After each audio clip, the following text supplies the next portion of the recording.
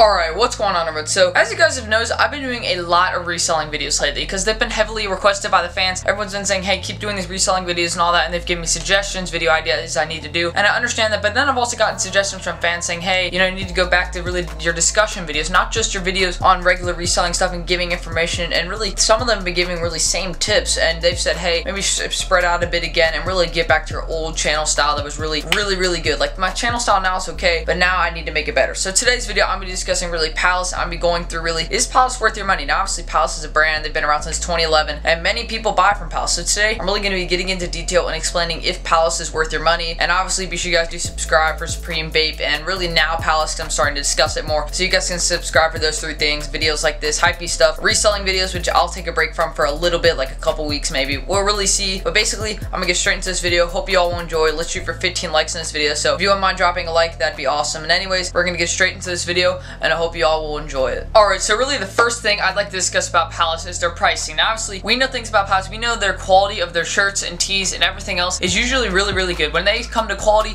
they're definitely the brand you want to go and see. If someone's looking and saying, hey, I need a Hypebeast brand that has good quality and has okay prices, then people are going to head over to Palace because Palace is on the rise. They've only been around for 6 years and they already have a huge following, I'd say. And when going into quality, they're definitely there. Hopefully, they don't lose that aspect, sort of like Supreme has. I think they've lost their quality aspect a bit lately, but I think they're starting to find it again, and Palace definitely needs to keep on it. If they keep on the quality part, they definitely may be a big competitor for some of those even bigger Hypebeast brands, but in general, I think Palace pricing is reasonable. Usually your tees are around like the $50 range, usually higher 50s, because shipping to the US is like $12 or so really been getting into it. The shirt prices are worth it. They're definitely good tees. When you get to the hats, my friend had a hat, I saw it in hand, I wore it, and it was definitely something special. Like, the design was sick, everything about it was really nice, the quality was there. So basically, the first thing with Palace and discussing it, the pricing is definitely something that is good, is definitely worth your money in that aspect, and then but the quality I definitely think is nice. So you have a lot of good things to look forward to with Palace because they're definitely not going to let you down on any of those things right there, and obviously their prices haven't been too high, but there are a couple other things I'd like to discuss that are sort of negative about Palace, and then I'll probably go back to a couple positive things. So let's get straight into some of the negative things. So a couple negatives, or more or less one main negative I would like to discuss, is Palace's failure with big brand collabs. Now, I understand Palace has done some successful collabs with bigger brands, but one collab that recently failed that was with a big brand was Palace Adidas, Paladidas, and so many people were hyped for it, but then when you got to drop time, not a lot of the items have resale value now, and they're actually not too valuable as of now, and really you still have items sitting in stores like the indoor sneakers, and the bathrobe was sort of pointless. So really, when getting into it, that's the one problem with Palace right now, is that they need to make sure they have more success in collabing with big brands. Like right now, BAPE could do a collab with Adidas and it'd be worth extremely, it'd be worth so much, it'd be something really special, and if Supreme were to do one with Adidas, it'd be worth a lot. Now obviously BAPE has already done one with Adidas, and those items are extremely valuable from all that collection, and basically Palace just needs to make sure they work on their really idea right there, where they're able to collab with big brands, and then they have a lot of success, they have a lot of resale value, and they're worth something, and that's something Palace needs to work on right there. It's just making sure when they collab with big brands, they always have valuable, they're dropping reasonable items, not bathrobes and random sneakers that are going to sit in stores and stuff like that, and they're actually dropping items that people are going to want, people are going to look at, say, hey, that's dope, and make sure they have a lot of really good design on them, and that's definitely one thing right there. Palace is usually good with design, but also they've been a bit weak when collabing with big brands and designs. I guess that's more or less an Adidas influence when you have the black and white colorways on pretty much all the items. So really, when getting into it, that's definitely something Palace needs to work on, is making sure they have success when collabing with bigger brands. Okay, quick break. I'm not saying that Palace has never had success when collabing with big brands. I'm just saying they definitely need to work in it, because this season their collaborations with big brands didn't necessarily work out, and I'm not saying they're a failure whenever they collab with big brands. I'm just saying they need to work on it. Now, another negative about Palace, now they're not the only people that do this, and I know it's pretty hard to do this, but I think they need to start dropping items more often, and this is another negative, is that they don't drop items too frequently. Like, they don't have enough drops during the season, and I understand like brands like BAPE also do not drop items too really often,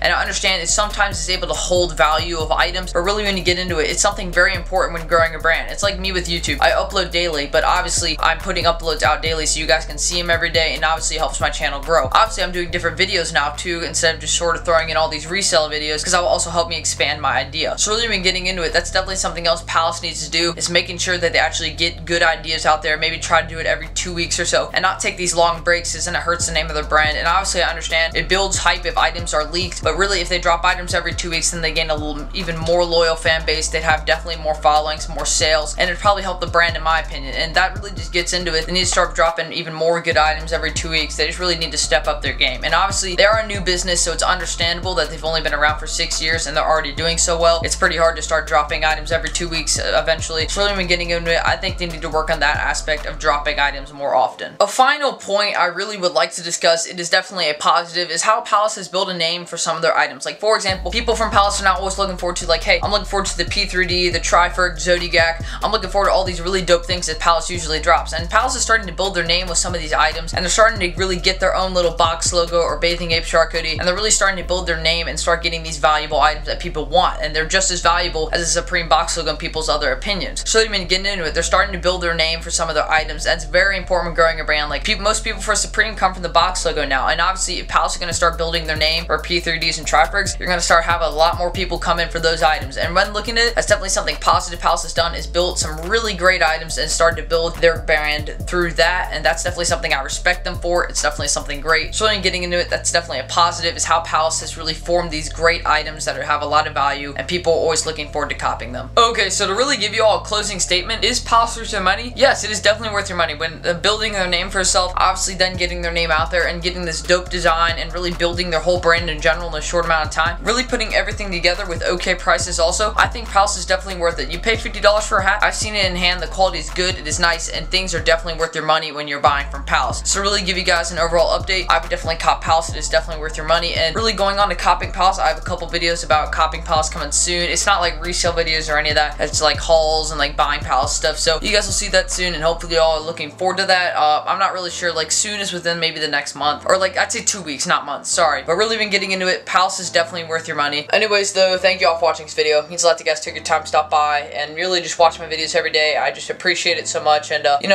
be sure you guys do leave a like in this video if you guys did enjoy. I highly appreciate it. Let's shoot for 15 likes in this video. That would be amazing. And also be sure you guys subscribe if you're new from the normal Supreme BAPE Palace stuff and all that. Be sure you guys do subscribe for that. I'd highly appreciate it. And anyways, thank you all for watching this video, and I hope you all are a new subscriber in my next one.